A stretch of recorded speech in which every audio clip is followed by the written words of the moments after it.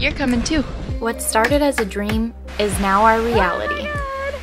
6 years ago, we poured her ballast, raised every frame, cut every plank, and named her Rediviva. Ready for life back on the ocean? This year, we're determined to set sail. Would you look at that? I'd say that's the making of a fine cruising vessel.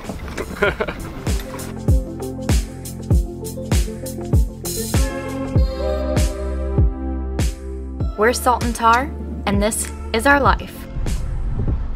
We're happy to share, and thanks for joining us.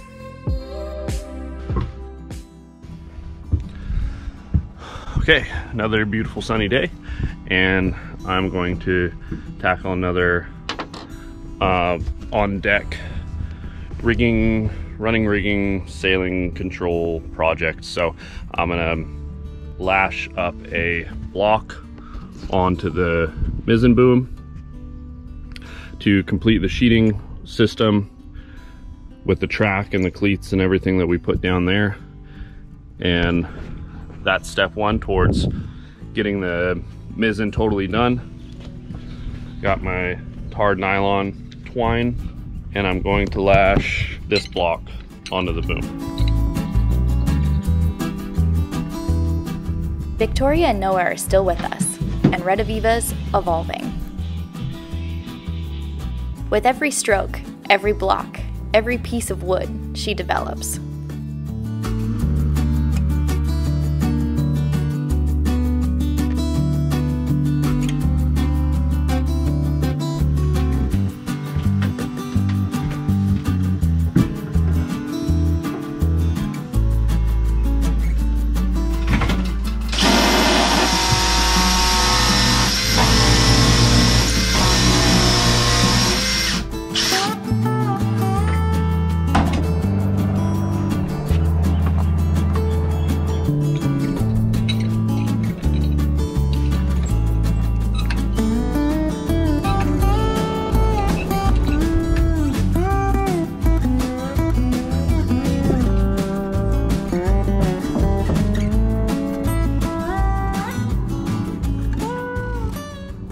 So moving on to the main sheet now, and I think I'm keeping up with the same kind of theme of everything. Just going to keep it super simple. Just do a big ass eye bolt through the deck, then do our block and tackle to the collar there. And I'm thinking that on the mizzen mast on either side, I'm going to mount a cleat so that when we're sailing the boat on the tiller, and you can just reach down, sheet the sail in, put a couple wraps on this side or on that side depending on what tack you're on. And I think that'll be simple, it'll work, and you know, if in the spirit of getting things done and getting sailing, I'm not going to overcomplicate it, and I'm not going to keep thinking about it. I'm just going to drill another giant hole in the deck and call it good. That looks center to me.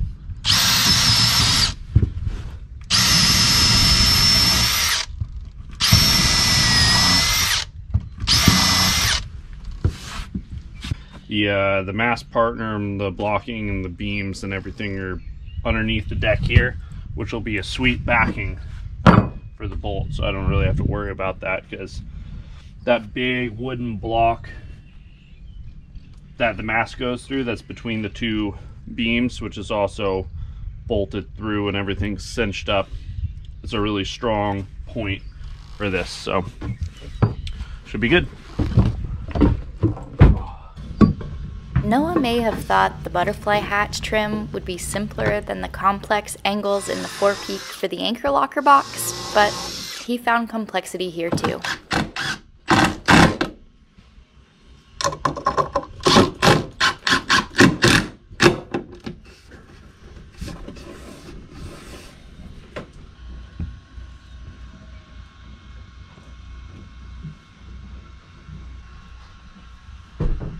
So there was some offset to work around up here. That was the Garrett doesn't care anymore offset. So I added this, basically just a spacer in the back to take care of that offset. But what will happen up top then is this will lap up beyond the top portion of the butterfly hatch, so it will also act as kind of a weather seal in a way, in case there's any wind-driven water or something that wants to get through there. It won't be able to pass this dam. But because of the way this offset happened down here, there's going to be now a gap here where it's tight over here. So I'm just going to apply basically another one of these at the top, and after that's dry I can rip it and it'll be a wedge basically, starting from nothing to this 5/16 or whatever. So then everything will sit nice and tight and flat. And you'll hide my mistakes. Yep. Sweet. Thanks, man.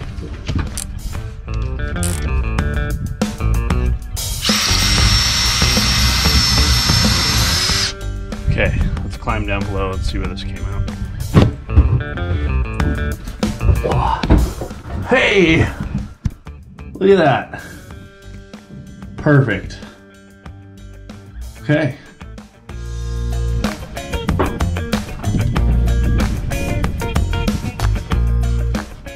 Hey, pardon the carnage. There's a hole. Oh no! Those birds look so sweet. Aw, thanks. Yeah. Thanks, dude. Kind of building up to that point, like, I don't know. I just wanted to fill everything else in first, and then that's really like my main focal point. Oh yeah, I try it like throughout the day when I'm going in and out. Like I try not to look because like thank you. because when there's big chunks of time and then I go do look, I'm like, oh my God. sweet. Yeah, it's cool to see the vast improvement and the changes, you know. Yeah. Good No, idea. I love the birds. Thank you. Thank you. Yeah, thank you. Totally. Shit. Sure, man.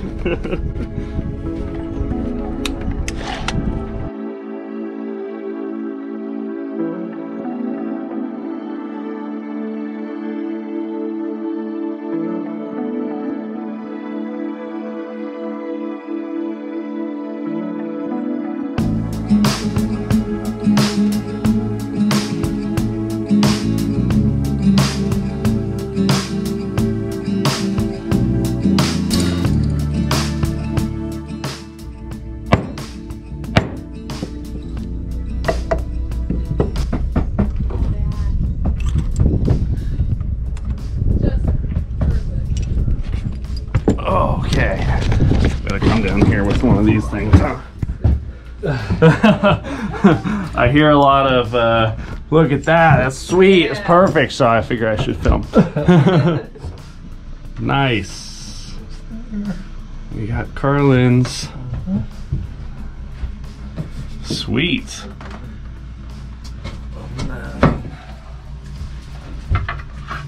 Oh, it looks so good when it's sanded.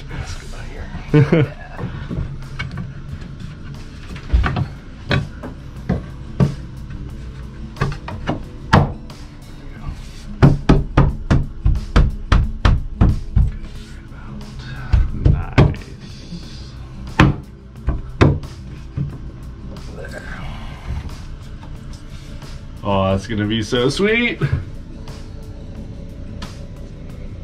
Pretend like I know how to film for a second. So much more than I would have had the headspace or anything to do, so it's gonna be awesome. Yeah. Like my ideas for covering it up were so lame compared to this. That piece will just go. That'll be an easy piece. Nice. Everything's straight and square.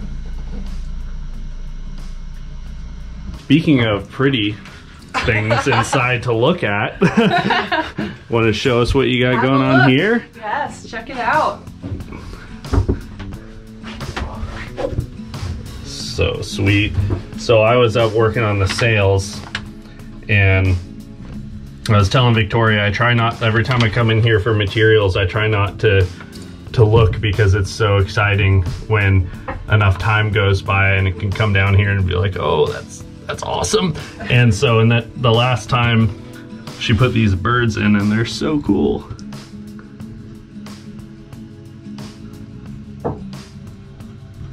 Our first night here, Ruth was telling me about her frigate birds. Yeah. She loves them. Yeah. She has a really cool tattoo on her arm of one. Yeah. Explaining how they're like the first coastal birds you see when you get into Mexico.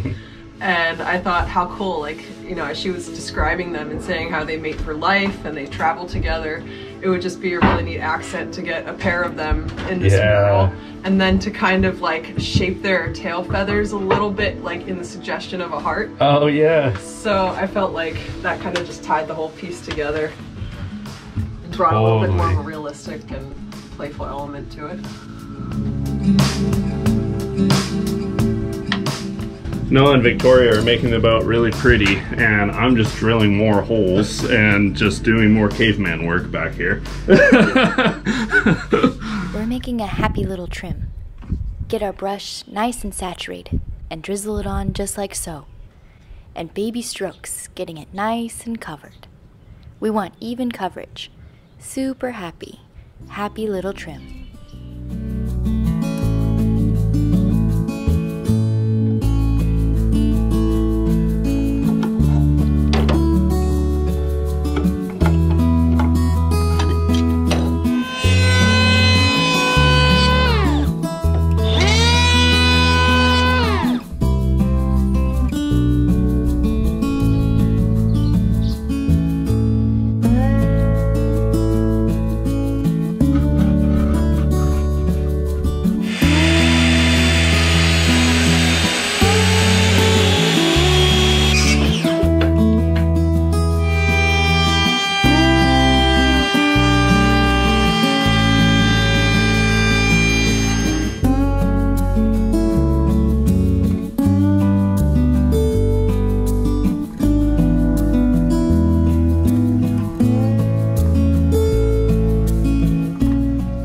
So once again, Noah has completely outdone himself. And once again, I'm really glad that I put this task in his hands, because I would not have done anything nearly as cool. And I cut this notch in there so that when this is applied to the hatch opening, it creates a little channel to put some sealant in there, some caulking, and that will prevent any water from getting down in there. Nice. Yeah. Yeah, looks sweet. I'm gonna try to get the drain situated for the anchor locker that Noah built, and Ruth is editing today, so she's gonna do like the final painting and everything on it before we install it. But figured get the hardware in and have that all ready so she can paint it tomorrow, and then it'll be good to go. So I'm just gonna install a little drain 90 degree with the screen. It's 2 pieces, but this is just gonna go over top. It's gonna go right in the corner. I've coated the inside with epoxy and finished with a big pour in the bottom. We're also going to cut to fit some rubber bar mat material to keep the chain from resting directly on the bottom.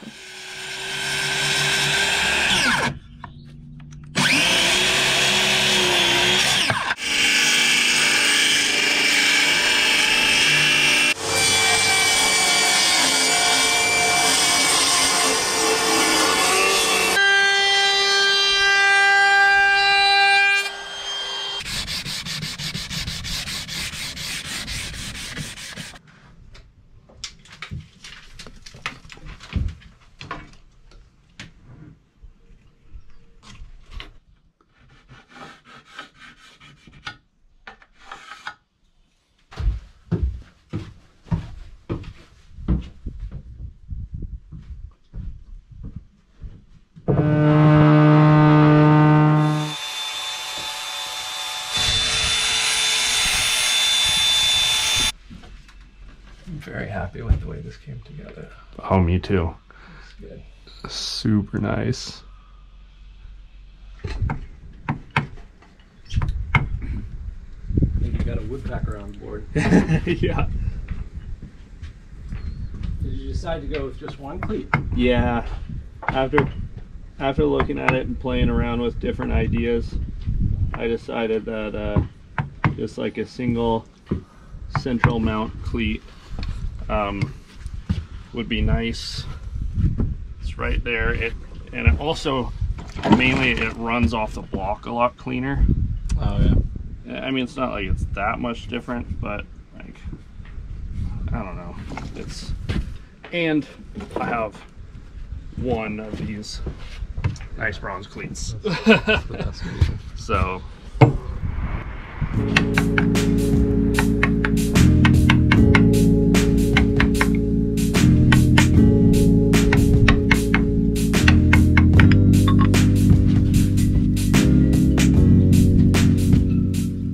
Soup and goop it home.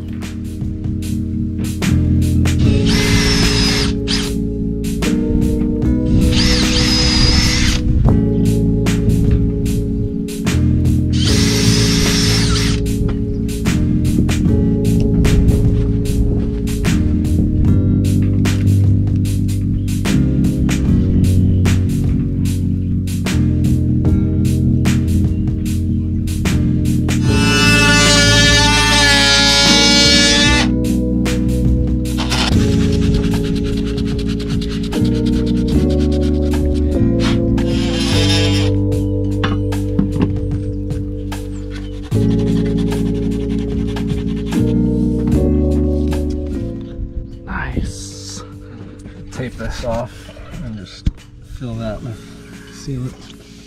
right on. 3 more to go. I'm about to get messy. This is the final and permanent install of all the trim. And it's gonna go in with some sealant. And make sure we get some cool shots of this before it goes away forever. Just to make sure I do it justice. Too bad Ruth's not here because she's much better at filming than I am. Yeah, I was hoping she could actually explain what all this does too. Speed controls on the back too. Just I think it's on slow.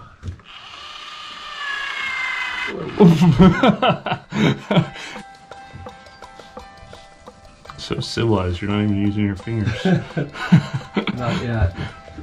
You gotta keep them clean as long as we could. Yeah. Just took all the time sanding that Paduke all nice and just get a bunch of goopy fingerprints all over it. By the last panel, I'll be using my elbow. Yeah. Victoria, do you have the painter's tape there? Yep. Got paint on the painter's tape. Sorry. Oh, is that the little groove for the future stickum? I did opt to add a 3rd set of fasteners in the middle here. Oh, okay. I determined that it was necessary.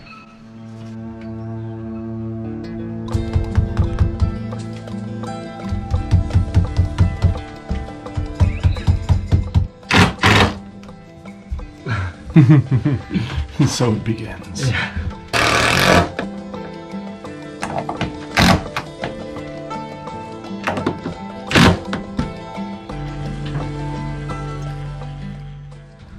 Alright, and this is what's going on up here. Lots of changes. It's looking so cool.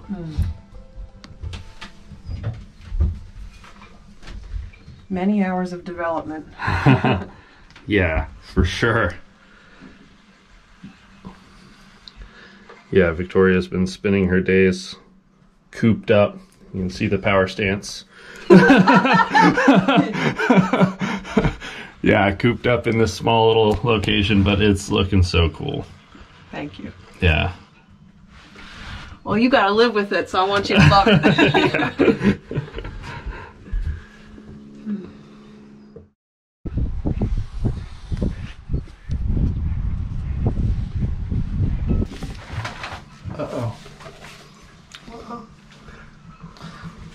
realized I forgot to put the Carlins in first. This one especially needs to go in first, I think. Oh yeah, that'll go in there. That's a nice fit. Oh, look at that sexy.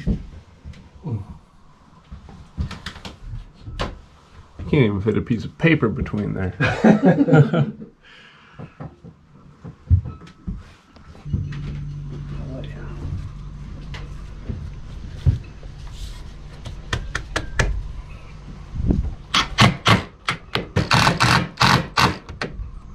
Okay.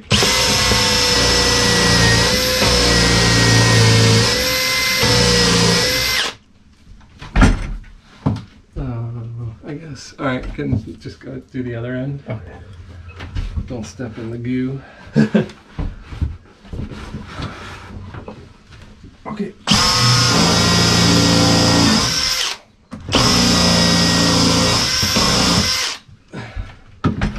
Yeah. I'm surprised you're being so trusting with the drill bit. Well, I mean, I already put a hole in this finger, so what's another one?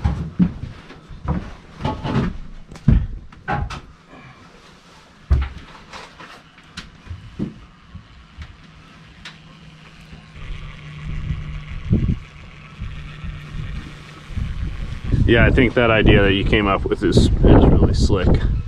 Yeah. Like making that little channel for the caulking. I think the gasket is definitely going to do its job for a really long time, but eventually the rubber will dry out and this will just prevent any water from getting through. Yeah.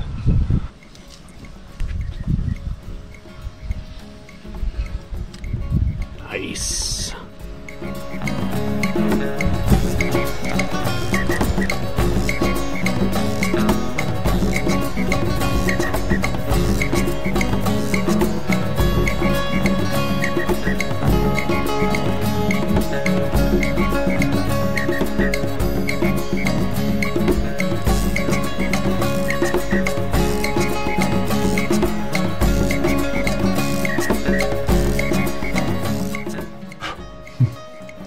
Does it pass?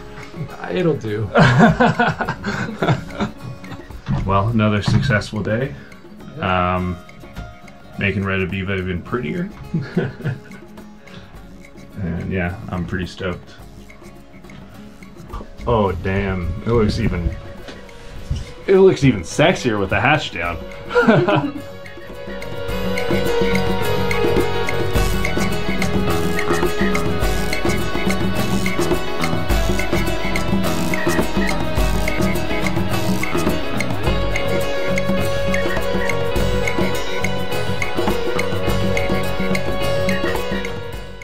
Oh, my hand's in the way now. God, I suck at this. There's a very good chance that I probably should have taken more measurements and should have thought this through a lot more, but I kind of just don't really want to. Hey! Sup? Sup, yo? I'm gonna get to my pallet. Oh man. I wish I were like 6 inches shorter right now. Yeah. Do you want all of this covered in goo? I don't think I've ever like gotten this far into any project with using tube stickum and not having it all over me. I put it on like a couple little things yesterday and it's all over my arm. Did you touch it? My hair might have got anything in my hair. Time will tell. That's how I got dreadlocks. Oh, it was right. when I was doing the bottom planking on the boat. It all started with one big glob of tar that fell on my head, and then it just started happening all the time. And I was like, well, I guess I'll just do this now. Whatever you need, just tell me and I'll get it for you. Thank you. Yeah. Have you seen that gray van out there? Not that. Okay, I've got some YouTube money. I don't have that much YouTube money yet, okay?